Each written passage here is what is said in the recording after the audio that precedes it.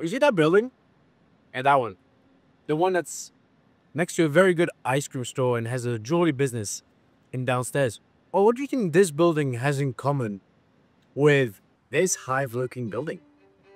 And this oddly shaped cafe? And the visitor center of the botanical garden? Well, wouldn't you know it? But they're all made out of wood. And more specifically, mass timber actually holds the key to saving our world. But Victor, I hear what you're saying, saving the world and everything, that's dramatic. But it's not.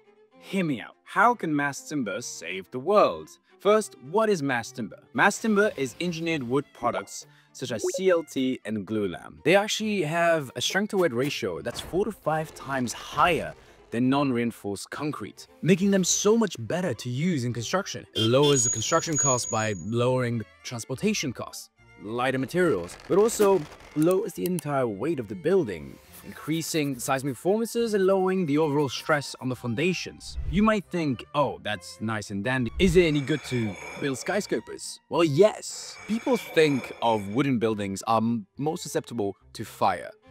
But that's not entirely true, because what happens is when mass timber burns, it actually chars and creates this insulating layer that protects the structural integrity of the columns. It'll stand much longer than exposed steel members. Let me show you some things. Come. This is Brock Commons, Canada's largest and tallest mass timber building. It's 18 stories tall, and this is a perfect example of what you can do with mass timber. This building was built in only 70 days and with a crew of 9. This was due mainly because most of the components were built off-site and just brought here, and everything was just plugging together like Legos. But how does this help us, you may ask? Well, this helps us because this will help solve the housing crisis. Also, in the construction industry, we all know that time equals money. This seems a pretty good solution if you ask me. Well, let's now branch off. And let's talk about the building that I'm in right now.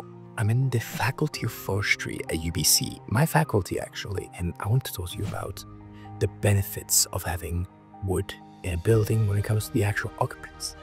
It's been tested and proven that exposed wood reduces the amount of stress and improves the well-being of the occupants. I can tell that for sure. This was my favorite place to study throughout my entire curriculum. But enough said. Let's go back to the rooftop.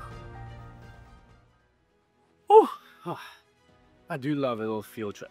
Now, getting into mass timber might seem daunting and scary, but there's nothing to worry about. There's plenty of resources out there and experts that are willing to help. Like MTC Solution, we focus on the connection systems and have a bunch of experts that can help you in your next design. And if you go on the Mass Timber Group's website, you'll find connections to all different companies that will actually help you and are more than happy to give you insights on using mass timber. So if you're looking for more information about everything that I've been talking about, I highly suggest you go on the Mass Timber Group website, where you'll find all the information you need. And after I've just blabbed about how much I love wood, I thank you for watching this video and wish you best. Now remember, design boldly, build responsibly, and use mass timber. Thank you very much. Have a good day.